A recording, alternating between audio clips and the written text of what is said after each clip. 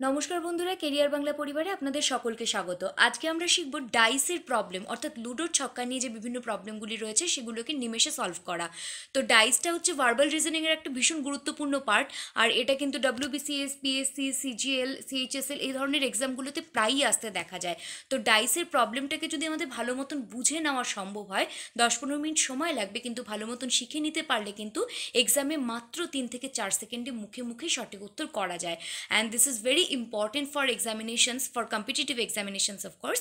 তো আমরা চলুন আজকে শিখে নিই ডাইসের প্রবলেমসগুলি কী করে সলভ করতে হয়। তবে তার আগে আপনাদের সকলকে আমাদের এই চ্যানেল কেরিয়ার বাংলায় অনেক অনেক স্বাগত।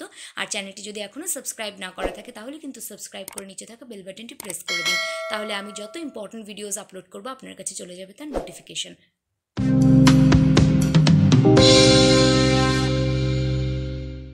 তো দেখুন, ডাইসের প্রবলেম সলভ করতে হলে আমাদেরকে আগে জানতে হবে যে ঠিক কী ধরনের ডাইসের প্রবলেম পরীক্ষায় আসে। তো আমি বিভিন্ন প্রিভিয়াস ইয়ারের কোশ্চেন পেপার স্টাডি করে দেখেছি, বেসিক্যালি ডাইস থেকে কিন্তু এমনই প্রশ্ন আসে যে একটা তলে যে সংখ্যাটা রয়েছে অপর তলে তাহলে কি থাকবে। আবার দেখুন, একটা ডাইসেরও ছবি থাকে, কখনো কখনো একটা ডাইসের দুটি তলের ছবি দেওয়া থাকে, কোনো কোনো ক্ষেত্রে দেখা যায় যে কোনো নম্বর কমন রয়েছে, কোনো কোনো ক্ষেত্রে দেখা যায় যে 3-6টা নাম্বারই আনকমন। তো কিভাবে করবো এই সমস্যার সমাধান? দেখুন, আমাদেরকে জানতে হবে যে ডাইস মোট 3 রকম। একটা হচ্ছে স্ট্যান্ডার্ড ডাইস, একটা অর্ডিনারি ডাইস, আর একটা হচ্ছে ওপেন ডাইস। তো প্রথমে চলুন দেখে নিই যে স্ট্যান্ডার্ড ডাইসটা কী। দেখুন, স্ট্যান্ডার্ড ডাইস হচ্ছে এমন একটা ডাইস যেক্ষেত্রে আপনার যে পাশাপাশি দেওয়ালগুলি রয়েছে সেই দেওয়ালগুলির যোগফল কিন্তু কখনোই 7 হবে না। যেমন দেখুন, এখানে রয়েছে একদিকে 6, এখানে 4, তো 6 আর 4-এ হয়ে যাচ্ছে 10। আবার দেখুন, 6 আর 5-এ হয়ে যাচ্ছে 11, 5 আর 4-এ হয়ে যাচ্ছে 9। অর্থাৎ কোনো দুটি তলের যোগফলই কিন্তু 7 এলো না। সুতরাং এটাকে আমরা সহজেই বুঝতে পারছি যেটা একটা স্ট্যান্ডার্ড ডাইস। আর স্ট্যান্ডার্ড ডাইসের আরেকটা গুরুত্বপূর্ণ বিষয় বলে রাখি, স্ট্যান্ডার্ড ডাইসে যেমন পাশাপাশি দেওয়ালের ক্ষেত্রে কখনোই যোগফল 7 হয় না, তেমনি কোনো একটা তলের অপোজিট তলের সঙ্গে যোগফল কিন্তু 7ই আসে। আর এই ধরনের ডাইস পরীক্ষায় যদি আসে এবং অপর তলে কত রয়েছে জিজ্ঞাসা করা হয়, তাহলে আমরা সিম্পলি সেই মানটাকে কিন্তু 7 থেকে বিয়োগ করে দেব। যেমন দেখুন, যদি জিজ্ঞেস করা হয় যে 6-এর অপর তলে কী রয়েছে, তাহলে আমরা 7 থেকে 6কে বিয়োগ করব, তাহলে 6-এর অপর তলে রয়েছে 1, 5-এর অপর তলে রয়েছে 2, এবং একইভাবে 4-এর অপর তলে রয়েছে 3। তো এইভাবে সিম্পলি জাস্ট 7 থেকে আমরা সংখ্যাটাকে বিয়োগ করে অপর তলে কোনটা রয়েছে পেয়ে যাবো। এর জন্য আমাদের কোনো খাটনি করতে হবে না। তো চলুন একটা স্ট্যান্ডার্ড ডাইসের প্রবলেম আমরা সলভ করি। দেখুন, এখানে দুটো ডাইসের পিকচার দেওয়া রয়েছে। অ্যাকচুয়ালি এটা একটা ডাইসেরই দুই দিক থেকে দুটো পিকচার দেওয়া রয়েছে। আর দেখুন, এখানে দেওয়া রয়েছে একদিকে 6, 4, 5, এবং আরেক দিকে রয়েছে 6, 4, 2। তো পরীক্ষায় যদি জিজ্ঞেস করা হয় যে 6-এর অপোজিটে কী রয়েছে, আমরা সিম্পলি 7 থেকে বিয়োগ করে উত্তর দিয়ে দেবো 1। এখানে যেমন রয়েছে 2, তাহলে অপোজিটে কী রয়েছে, 7 থেকে 2 বিয়োগ করলে উত্তর হয়ে যাচ্ছে 5। এইভাবে যে কোনো তলেরই অপর দিকে কী রয়েছে যদি জিজ্ঞাসা করা হয়, আর ডাইসটা যদি স্ট্যান্ডার্ড ডাইস হয়, সেক্ষেত্রে সিম্পলি জাস্ট আমরা 7 থেকে বিয়োগ করে দেবো। চলুন এবার দেখে নিই অর্ডিনারি ডাইস ব্যাপারটি কী। তো দেখুন, অর্ডিনারি ডাইস ঠিক স্ট্যান্ডার্ড ডাইসের অপোজিট। এখানে কিন্তু পাশাপাশি দুটি দেওয়ালের যোগফল কোথাও না কোথাও গিয়ে 7 হবেই। যেমন দেখুন, একদিকে রয়েছে 4, একদিকে 2, যোগফল কিন্তু হচ্ছে 6। একদিকে রয়েছে 3, একদিকে রয়েছে 2, যোগফল হয়ে যাচ্ছে 5। আবার দেখুন, একদিকে রয়েছে 4, একদিকে রয়েছে 3, যোগফল হয়ে যাচ্ছে 7। তো দেখা যাচ্ছে যে এই দুটি তলের যোগফল কিন্তু 7 এলো। সুতরাং এটা কিন্তু একটা অর্ডিনারি ডাইস। তো অর্ডিনারি ডাইসের ক্ষেত্রে কোনো প্রবলেম কী করে সলভ করতে হবে চলুন দেখে নিই। দেখুন, এখানে দুটো ছবি দেওয়া রয়েছে। অ্যাকচুয়ালি এটা একটাই ডাইসের দুটো তলের ছবি। আর আমরা দেখতেই পাচ্ছি যে এটা একটা অর্ডিনারি ডাইস, কারণ এই দিকে 4 আর 3-এর যোগফল 7 হচ্ছে। এবারে এই ধরনের প্রবলেমে সলভ করতে হলে কি করতে হবে দেখুন, আমরা পরীক্ষায় আগে এরকম একটা ছক তৈরি করে নেব, 6 ঘরওয়ালা একটা ছক। এবারে দেখব যে কমন কী কী রয়েছে। দেখুন, এই ডাইসের এই মুখটাতেও 2 রয়েছে, আবার এই মুখটাতেও 2 রয়েছে, সুতরাং আমরা দুটো ঘরে 2 লিখে নেব। আবার একইভাবে দেখা যাচ্ছে যে এই দিকটাতেও 3 রয়েছে আর এই দিকটাতেও 3 রয়েছে, তো আমরা এইভাবে 3 লিখে নেব। বাকি থাকলো 6 আর 4। তো 3-এর পরে ক্লকওয়াইজ এখানে রয়েছে 6, আমরা এখানে 6 লিখে নেব। আবার এখানে 3-এর পরে ক্লকওয়াইজ রয়েছে 4, সুতরাং এখানে 4 লিখে নেব। তাহলে পরীক্ষায় যদি আসে যে 6-এর বিপরীতে কি হয়েছে, উত্তর হবে 4, বা 4-এর বিপরীতে কি রয়েছে যদি জিজ্ঞাসা করা হয়, তাহলে কিন্তু উত্তর হবে 6। আপনাদের যদি বিষয়টা আরও ভালো মতন ক্লিয়ার হয়, তার জন্য আমি মোট 10টি প্রশ্নের একটা সেট এখানে ডিসকাস করব। তবে তার আগে চলুন জেনে নিই ওপেন ডাইস সম্পর্কে। তো দেখুন এখানে আমি ওপেন ডাইসের একটা ছবি দিয়েছি। এখানে যদিও ABCD লেখা রয়েছে, আপনারা চাইলে ABCDর জায়গায় 1 2 3 4 করেও লিখে নিতে পারেন। এবারে দেখুন ওপেন ডাইসের ক্ষেত্রে একটা ভীষণ ইজি রুল রয়েছে, সবসময় এই প্রথম ঘরটায় যে থাকবে সেই কিন্তু তৃতীয় ঘরটার অপোজিটে, অর্থাৎ A আর Cর মধ্যে সম্পর্ক রয়েছে অপোজিট। একইভাবে B আর D এর মধ্যে সম্পর্ক রয়েছে অপোজিট, আর বাকি যে দুটি পড়ে থাকবে তাদের মধ্যে সম্পর্ক হচ্ছে অপোজিট। ERF এখানে ছবিতে আমরা দেখতে পাচ্ছি যে অলমোস্ট পাশাপাশি হাতের মতন রয়েছে। যদি E এর সঙ্গে Fটা পাশে না থেকে এই জায়গায় নিচে কোথাও থাকতো তাহলেও কিন্তু E এর অপোজিট FE হতো, কারণ লম্বালম্বি যে লাইনটা রয়েছে সেই লাইনে কিন্তু সবসময় এক ঘর পরে অপোজিট হয়, আবার B আর Dও এক ঘর পরে অপোজিট। তো এটা হচ্ছে ওপেন ডাইস। এবারে চলুন আমরা কিছু ইকুয়েশন সলভ করে নিই। প্রথমে যে প্রশ্নটি দেওয়া রয়েছে, on the basis of two figures of dice you have to tell what number will be there the opposite side of number 5। তো এখানে দুটো ডাইসের পিকচার দেওয়া রয়েছে, অ্যাকচুয়ালি একটা ডাইসেরই দুদিকে দুটো পিকচার দেওয়া রয়েছে, আর বলা রয়েছে যে 5-এর অপর দিকে কি থাকবে। তো আমরা এখানে ভালো মতো নোটিস যদি করি দেখতে পাবো 4 আর 3-এর যোগফল কিন্তু 7 আসছে, সুতরাং এটা যে একটা অর্ডিনারি ডাইস সেটা বোঝাই যাচ্ছে। তো আমরা কিভাবে সলভ করব, আমরা একটা ছক এখানে করে নেব। এবং দেখুন 3 এখানেও রয়েছে, 3 এখানেও রয়েছে, তো আমরা 3কে কমন নিয়ে নিচ্ছি। 3-এর সঙ্গে ক্লকওয়াইজে রয়েছে 6, এই 3-এর সঙ্গে ক্লকওয়াইজ রয়েছে 1, 6-এর সঙ্গে ক্লকওয়াইজে রয়েছে 4, আর 1-এর সঙ্গে ক্লকওয়াইজে রয়েছে 5। সুতরাং 5-এর অপোজিটে রয়েছে 4, আর আমাদের প্রশ্ন করা হয়েছে যে 5-এর অপোজিটে কোনটা রয়েছে। দেখুন অপশন সিতে 4 রয়েছে, এটা আমাদের উত্তর। এরপরে রয়েছে on the basis of two figures of dice you have to tell what number will be there at the bottom if 5 is at the top. অর্থাৎ 5 যদি একদম উপরে থাকে তাহলে একদম নিচে কোনটা থাকবে। তো আমাদের আগে বুঝতে হবে যে এই ডাইসটা স্ট্যান্ডার্ড না অর্ডিনারি। তো দেখুন 4 আর 1-এ হচ্ছে 5, 4 আর 2-এ হচ্ছে 6, 2 আর 1-এ হচ্ছে 3। তো ডাইসের এই দিকটা থেকে কিন্তু এটাকে স্ট্যান্ডার্ডই মনে হচ্ছে। আবার দেখুন 6 আর 3-এ হয়ে যাচ্ছে 9, 3 আর 2-এ হয়ে যাচ্ছে 5, আর 6 আর 2-এ হয়ে যাচ্ছে 8, অর্থাৎ কোনো তলেরই যোগফল কিন্তু 7 আসছে না।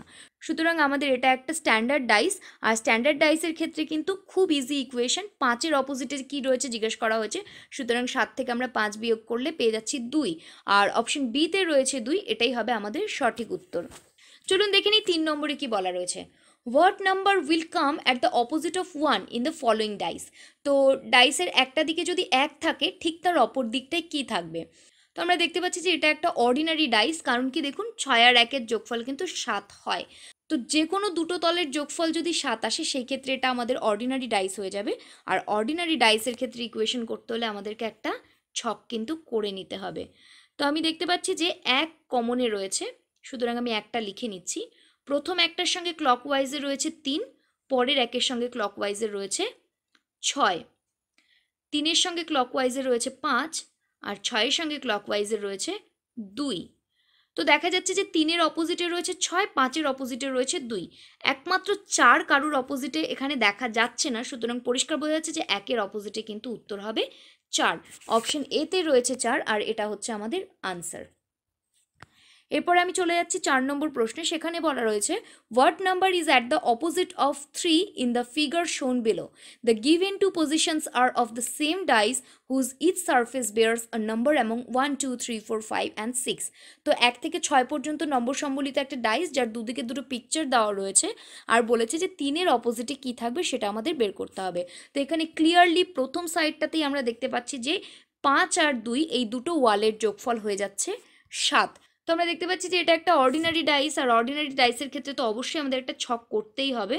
তো দেখুন আমি দেখতে পাচ্ছি যে একমাত্র 5 যে রয়েছে সেটা দুটো দিকেই দেখতে পাচ্ছি। তো আমি এখানেও একটা 5 লিখে নেব, এখানেও 5 লিখে নেব। প্রথম 5-এর সঙ্গে ক্লকওয়াইজে রয়েছে 6, দ্বিতীয় 5-এর সঙ্গে ক্লকওয়াইজে রয়েছে 1, 6-এর সঙ্গে ক্লকওয়াইজে রয়েছে 2, আর 1-এর সঙ্গে ক্লকওয়াইজে রয়েছে 4। তো একমাত্র 3কে আমরা এখানে দেখতে পাচ্ছি না, অর্থাৎ 5 আর 3 কিন্তু একে অপরের অপোজিটে রয়েছে।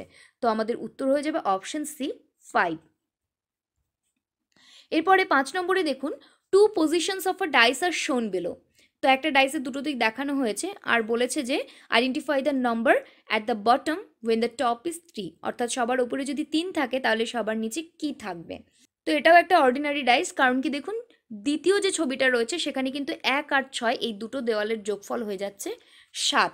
আর পরীক্ষায় না স্পেশালি এই অর্ডিনারি ডাইসটাই আসে, কারণ স্ট্যান্ডার্ড ডাইসটা জাস্ট 1 সেকেন্ডে উত্তর করা যায়, তো অত সোজা প্রশ্ন পরীক্ষায় আসে না, জেনারেলি অর্ডিনারি ডাইসই পরীক্ষায় আসে।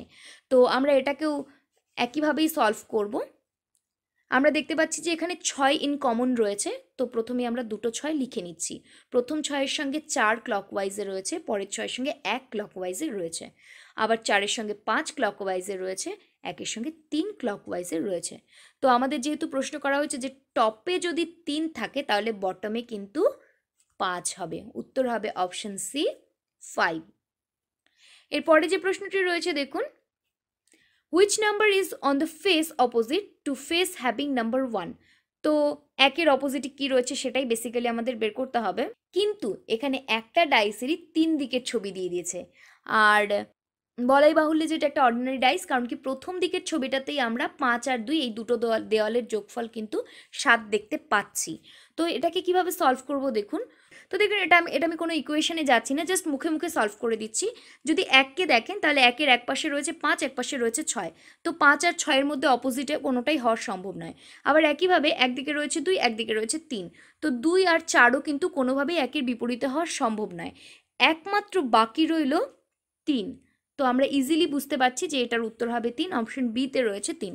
এটার জন্য আমাদের কোনো ছবি যোগ বিয়োগ কিছুই করতে হলো না, জাস্ট আমরা পিকচারের দিকে তাকিয়ে মুখে মুখে কিন্তু 2 সেকেন্ডে বের করে ফেলতে পারলাম। নেক্সট কোয়েশ্চেনে বলা রয়েছে which alphabet will come on the opposite surface of which alphabet f appears? তো এখানে 1 2 3 4 নাম্বারিংয়ের বদলে কিন্তু A B C D E F এই 6টা লেটার অর্থাৎ অ্যালফাবেটকে ইউজ করা হয়েছে। আর ডাইসটার 3 দিকে 3টে ছবি দেওয়া রয়েছে, আমাদেরকে বলতে হবে যে এফ এর অপোজিটে কী রয়েছে। দেখুন এটাকে আমরা সলভ করার জন্য বেশি ঝামেলা করবো না, যেহেতু 1 2 3 4 নাম্বার সিস্টেম নেই, যোগ বিয়োগের প্রশ্নই আসছে না, তো আমরা এটাকে ওপেন ডাইস হিসেবে সাজিয়ে নেব, তাতে আমাদের খুব ইজি হবে উত্তরটা করা।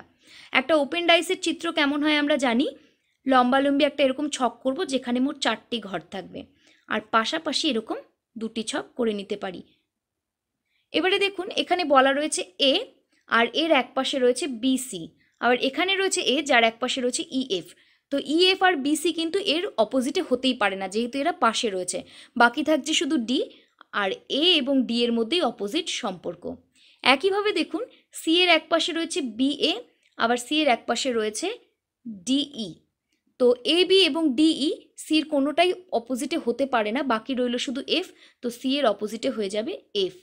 তো আমাদের উত্তর চাওয়া হয়েছিল যে এফ এর অপোজিটে কোনটা হবে, আমরা যেহেতু পেয়ে গেছি যে এফ এর অপোজিটে রয়েছে সি, তাই আর বাকিগুলো কি হচ্ছে আমরা দেখতে যাব না, আমরা সোজা উত্তর করে দেব অপশন সি। এরপরে একটা ওপেন ডাইস দেওয়া রয়েছে। ওপেন ডাইসের একটা সুবিধা হচ্ছে যে আমাদের যোগ বিয়োগ গুণ ভাগ করে দেখে নিতে হয় না যে এটা স্ট্যান্ডার্ডে না অর্ডিনারিতে, আমরা জাস্ট মুখে মুখে সলভ করে ফেলতে পারি। বলা হয়েছে when the following figure is folded to form a cube, how many dots would lie opposite the face bearing 5 dots? অর্থাৎ এই যে 5 ডটসওয়ালা কিউবের দিকটা রয়েছে সেটার অপোজিটে কোনটা থাকবে। তো আমরা একটু আগে ওপেন কিউব কোনটা সেটা বলার সময় কিন্তু বলে দিয়েছিলাম যে প্রথমের সঙ্গে তৃতীয়টা অপোজিট রিলেশনে রয়েছে, দ্বিতীয়র সঙ্গে চতুর্থটা অপোজিট রিলেশনে রয়েছে, আর দুই সাইডের যে দুটো ওয়াল সেই দুটো কিন্তু একে অপরের সঙ্গে অপোজিটে রয়েছে। আর যেহেতু 5-এর অপোজিটে 3 আমরা দেখতেই পাচ্ছি, সুতরাং আমাদের উত্তর হয়ে যাবে অপশন সি 3। এরপর আমি চলে যাচ্ছি 10 নম্বর প্রশ্নে। দেখুন এখানে একটা অ্যালফাবেটিক্যাল অর্ডারে কিউবের চারদিকের 4টে ছবি আমাদেরকে দিয়ে দেওয়া হয়েছে এবং এবিসিডি করে ইএফ এই 6টা অ্যালফাবেট দিয়ে সাজানো হয়েছে। আর জিজ্ঞেস করা হয়েছে which letter will come opposite to letter D. তো লেটার ডি এর অপোজিটে কী হবে সেটা আমাদেরকে বের করতে হবে। কিউবের দিকের ছবিটা বেশি দেখে ঘাবড়ে একদম যাবেন না, ইজিলি বের করার চেষ্টা করুন। দেখুন এখানে আমরা দেখতে পাচ্ছি যে শেষের দুটো কিউবে সি সি কমন রয়েছে, বি বি কমন রয়েছে, একমাত্র ডি আর এ অপোজিটে একে অপরের রয়েছে, তাই আমরা আর প্রথম দুটো কিউবের দিকে তাকাবোই না। 100% শিওর যে এইভাবেই আমরা উত্তরটা মুখে মুখে করে নেব যে সি সি যেহেতু কমন, বি বি কমন, একমাত্র ডি আর এ কমন পাচ্ছি না, তো এই দুজন একে অপরের অপোজিটে রয়েছে। উত্তর হবে অপশন এ। তবে ক্রস চেক করে নেওয়ার জন্য আপনারা প্রথম দুটো ছবির দিকেও কিন্তু তাকাতে পারেন এবং সেখানেও কিন্তু একইভাবে ইকুয়েশন সলভ হয়ে যাবে, কারণ সিসি ইনকমন, ইই ইনকমন, বাকি থাকছে এ আর ডি, সুতরাং এই দুটো হচ্ছে একে অপরের অপোজিট, তো উত্তর একই আসছে। আর বন্ধুরা এই যে পিডিএফটি থেকে আমি আপনাদের ইকুয়েশনগুলি সলভ করালাম, সেই পিডিএফটি যদি আপনারা পেতে চান তাহলে আমার এই ভিডিওর ডেসক্রিপশন বক্সে যান, সেখানে লিঙ্ক দেওয়া রয়েছে, লিঙ্কে ক্লিক করে আমাদের ওয়েবসাইট থেকে আপনারা কিন্তু এই পিডিএফটি ডাউনলোড করে নিতে পারবেন এবং নিজেরা বাড়িতে প্র্যাকটিস করতে পারবেন। তো বন্ধুরা এইভাবে আমরা শিখে নিলাম ডাইস অর্থাৎ লুডোর ছক্কার খুব ইজি ট্রিক্সের কতগুলি প্রবলেম সলভিং ইকুয়েশন। আর আশা করি এই ইকুয়েশন কটা আপনাদের ভালো মতন শেখা থাকলে পরীক্ষায় কোথাও কোনো অসুবিধা হবে না। তবে এর বাইরেও আপনাদের যদি কোনো রকম প্রশ্ন থাকে, কোনো সমস্যা থাকে, আমাকে কিন্তু আপনারা জিজ্ঞেস করতে পারেন কমেন্ট সেকশনে গিয়ে। আর ম্যাথমেটিক্স এবং রিজনিংয়ের বিভিন্ন ইজি শর্ট ট্রিক্স যদি আপনারা জানতে চান তাহলে সবসময় কেরিয়ার বাংলা পরিবারের পাশে থাকুন। দেখা হচ্ছে আপনাদের সঙ্গে আমার পরবর্তী ভিডিওতে, ততক্ষণের জন্য বাই বাই।